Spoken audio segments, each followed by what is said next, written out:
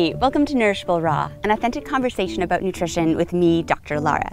I'm starting off this beautiful July morning by picking some cherries at my local orchard, Sunnycrest Farms in Londonderry, New Hampshire. And there's a bunch of reasons that I love cherries. First, they're delicious.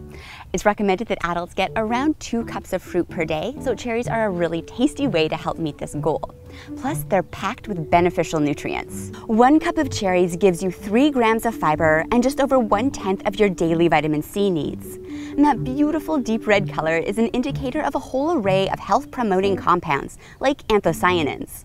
Anthocyanins are pigments in the cherry that have anti-inflammatory and antioxidant properties in our body. Our cells are constantly being exposed to oxidative stress, whether it's from UV radiation, chemicals we're exposed to in the environment, or just energy-generating reactions in our cells. If this oxidative stress isn't kept under control, it can damage our cells and lead to diseases like cancer and cardiovascular disease down the line. Compounds like anthocyanins in cherries act as antioxidants to help combat this oxidative stress. There have been a handful of small studies showing that eating 1 to 2 cups of cherries per day reduces oxidative stress and inflammation. Some of these studies found this within 5 hours of eating the cherries, whereas others looked further out, eating cherries daily for about a month. Lowering oxidative stress and inflammation is important to help reduce your risk of developing chronic diseases like type 2 diabetes and cardiovascular disease later on in life. Cherries are super easy to prepare. Honestly, my favorite way to eat them is to just rinse them in water and then eat them as is, au naturel.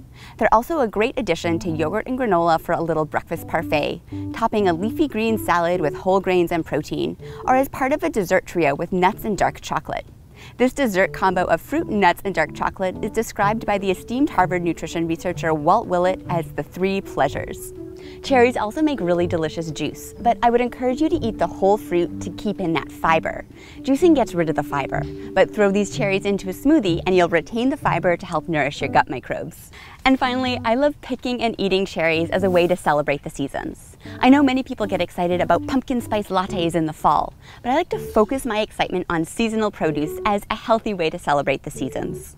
I love cherries. They're by no means the only fruit you should be eating because there's lots of science to show that eating a diversity of fruits and vegetables is the healthiest. But incorporating cherries into that mix is a great way to keep healthy eating fun and delicious. That's what science tastes like.